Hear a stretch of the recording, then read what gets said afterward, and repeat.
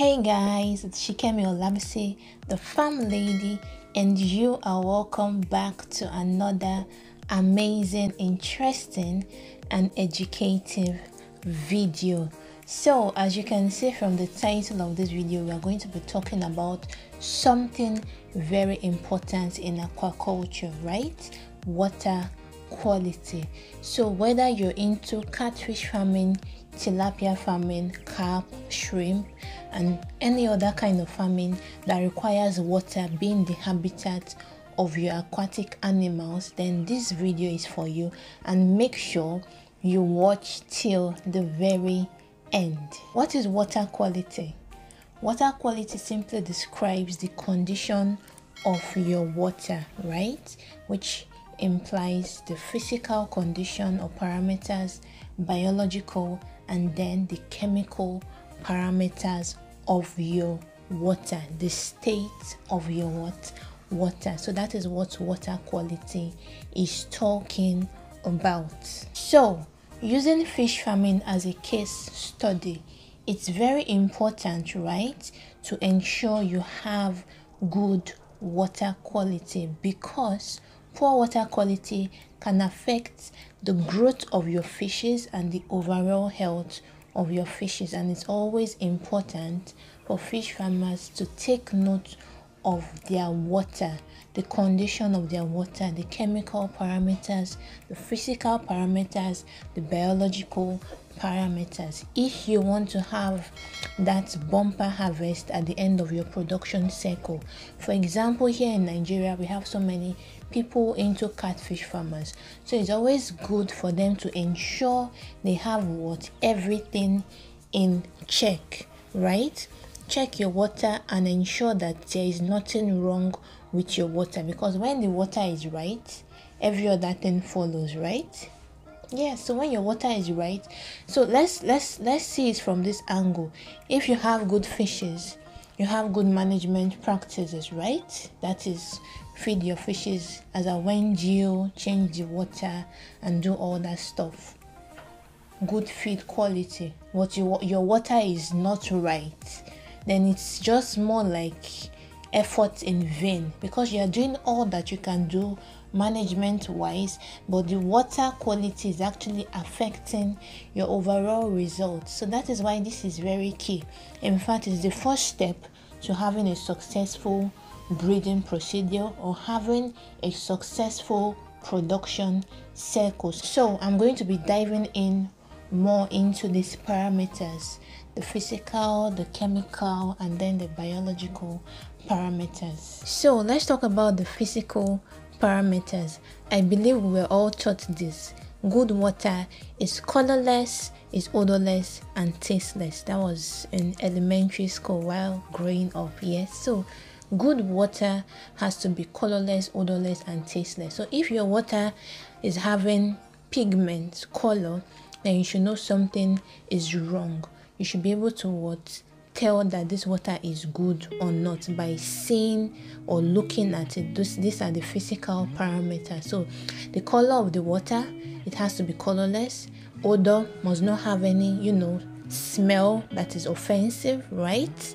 Or chemical smell or anything like that. That it is definitely going to be harmful to your fishes. And then tasteless. If you can't drink the water on your farm, I always say this, I drink the water in my hatchery. So if you can't drink the water on your farm, then something is wrong. So it has to be tasteless. Another thing is also the temperature. Of course, we can feel, right, with our hand, with our skin. So you can actually feel the temperature. If the water is too hot, you can tell that, oh, my fishes can't survive in this kind of water. Why? Because hot water or water with very high temperature does not have the ability to hold enough dissolved oxygen for our fishes to survive. So temperature is one of it. Another one is turbidity.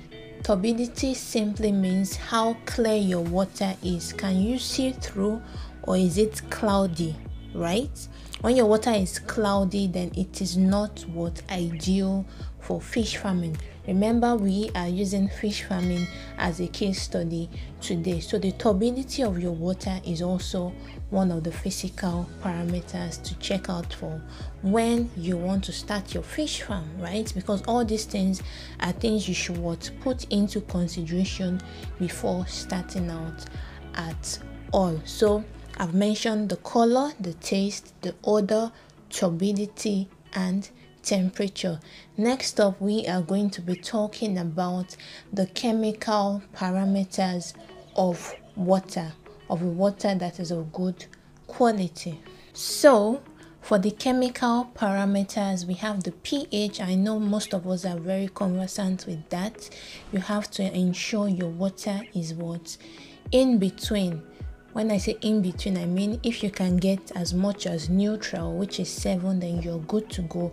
But for fish farmers, which is our case study for today, somewhere around 6.5 to 8.5 is perfect. All right, so the pH is one of the water quality to try out, to check out for rather. Then the electrical conductivity, we have the total dissolved solid, which is the TDS, we have the nitrate, we have the nitrite, we have the dissolved oxygens, we have the ion, and so many others. We have chlorine. So all these are meant to be to be checked. There is a standard for fish farming, and not just fish farming. There's a standard for, if you're a catfish farmer, this is the standard, this is what you should work with, right?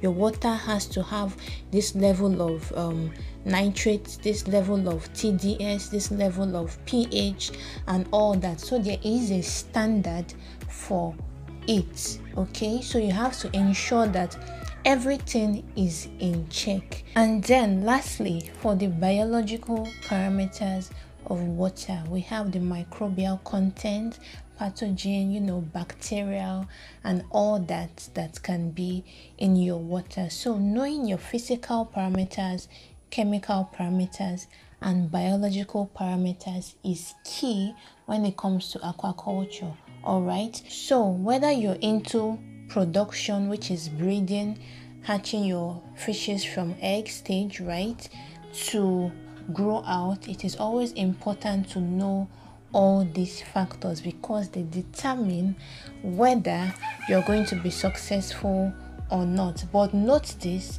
it is not just the water quality that will determine if you'll be successful, but it is a place to start with. Knowing all these parameters, the physical parameters, chemical and biological, is very important when it comes to aquaculture because this water is their habitat. They basically eat, defecate, get dissolved oxygen. This is where everything about them happens. So we have to ensure we make it as conducive as possible for them. So this brings me to an important information that I know you are going to need. We are going to be holding a training on water treatment plant, how to install, how to set it up, how to run it and make it useful for you. All right, so the training is going to be coming up on the 30th of April 2022. The online training will be on Zoom same day, right? It's going to be happening simultaneously with the physical training. So the training will be holding in Lagos at Ayobo Boscat Fish Farms and Academy, where we are going to be meeting with the expert that is going to be teaching us how to actually set up, install, operate and maintain a water treatment plant for our fish farm. So come through. If you're registering through the Farm Lady, of course you're going to be getting 20% of the training fee.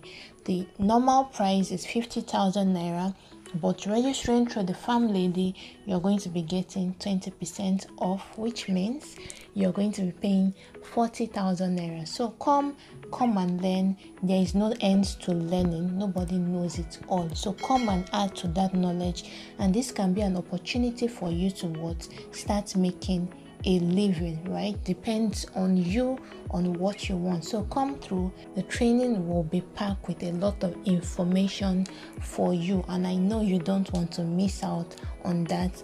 We have about a week and few days to go for the training, so make sure you come through, click the link in the description box to register now and take advantage of that 20% off.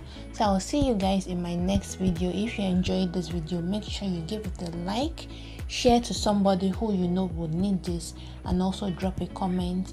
You're seeing my face for the first time. Hello, I'm Shikemi Olabisi, the farm lady, and you're welcome to the family. Make sure you smash on that subscribe button. So till then, I'll see you next week. Bye for now.